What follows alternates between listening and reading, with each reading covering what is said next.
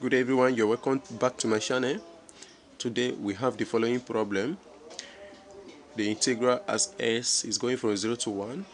The square root of a negative natural logarithm of x times the square root of x dx. Okay, now today is the third class of this calculus class, that is the gamma function. Okay, now how do we start?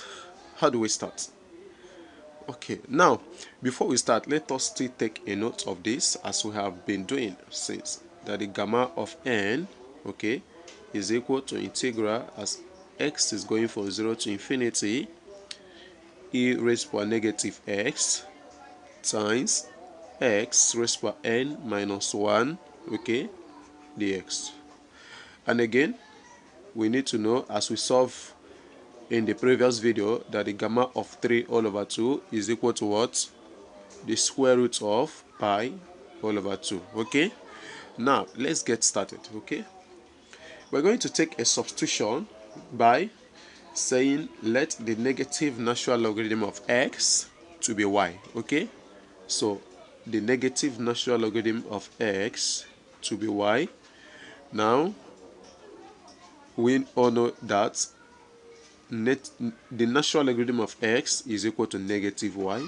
Okay, now x is equal to e raised to negative y.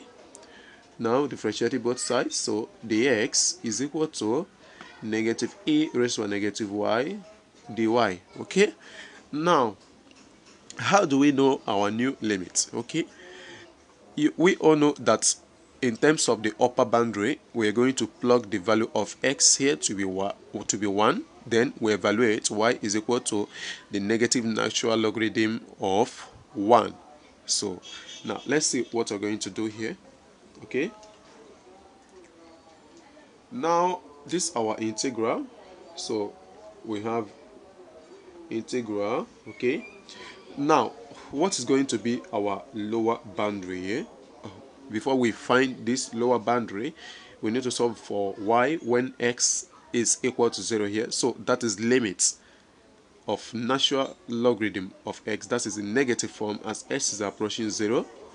Okay, we all know that the natural logarithm of x as s is approaching 0, that is the natural logarithm of x here, that is limit as x is approaching 0 is approaching negative infinity. Okay, and here this natural logarithm is in negative form, so we have negative times negative here, so that is positive. So we have the lower boundary to be positive infinity. Okay, now limits of natural logarithm of s as x is approaching 1 in terms of this upper boundary here.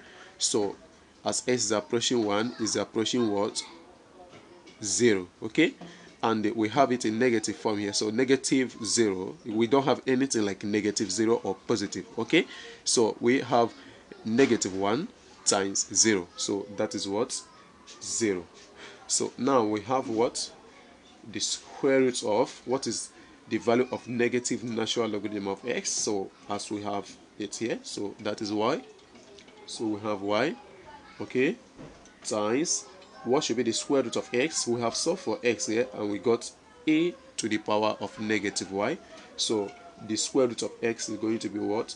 The square root of a to the power of negative y. Okay, now times what is our dx? Our dx here is what? Here, the negative a raised to negative y dy. Okay, so times negative a raised to negative y dy. Okay, now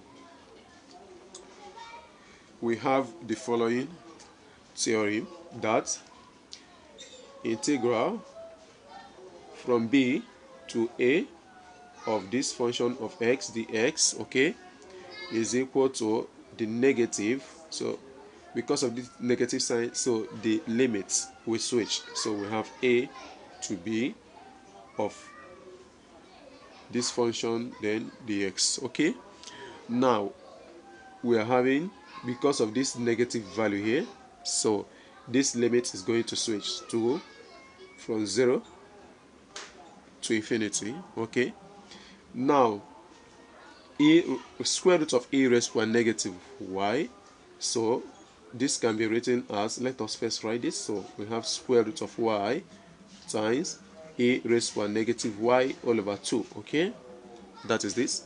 Then times e raised to negative y, okay, dy. Now with this indices law,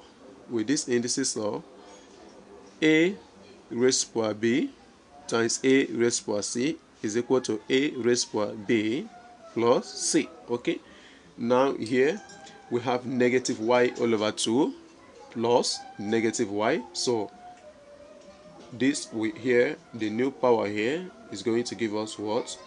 Negative 3y all over 2. Okay, now what do we have? So we have this integral as s is going from 0 to infinity. Okay, now we have y raised to 1 all over 2, so that is the square root of it, then times a raised to what? Negative 3y all over 2, then dy.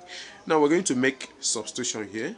So we're going to make substitution, and what is this substitution we're going to make here? So we're going to say let this negative 3y all over 2 to be x. Okay, now we say let this 3y all over 2 there to be what?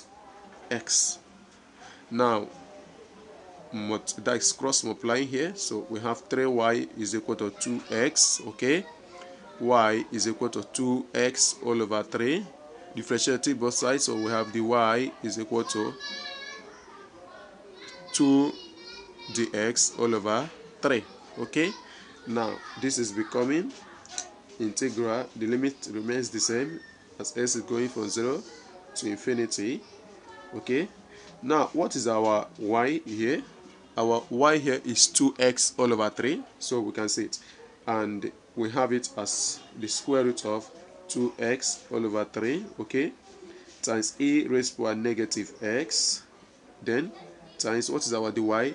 Our dy is 2 dx all over 3. Now this 2 all over 3 here, we can take it out of this integral sign, so now this is becoming what? 2 over 3 integral as s goes from 0 to infinity. Now this, we can split this to be square root of 2 all over 3 times square root of x. Okay, now times e raised to a negative x dx. Okay, now we're taking this out, so we have 2 square root of 2 all over 3 square root of 3, then integral as s goes from 0 to infinity. You know, we have x raised to a 1 all over 2, now times e raised to a negative x dx. Okay, now what do we need to do now? So we're going to rewrite this 1 all over 2 here.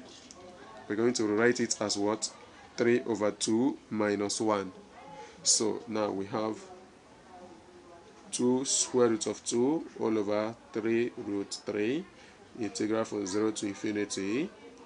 So x raised to a 3 over 2 minus 1 times e raised to a negative x dx. So we are very familiar with this, that this is the gamma of this 3 all over 2 here. So we have what? 2 sod 2 over 3 sod 3, okay, times the gamma of 3 all over 2. As stated above, the gamma of 3 all over 2 is equal to square root of pi over 2. So we have 2 sod 2 over 3 root 3. Okay, now times square root of pi all over 2. Now we're going to do cancellation from here. So from this place we're going to do cancellation. So these 2 cancel out these 2 here. Okay, so we have what? Square root of 2 times square root of pi, okay, all over 3 sod 3, and simplifying that, so we are having what? Square root of 2 times square root of pi can be written as square root of 2 pi all over 3 sod 3, and this is the right answer to the question. Thank you for viewing, and make sure you subscribe to my YouTube channel for more interesting videos.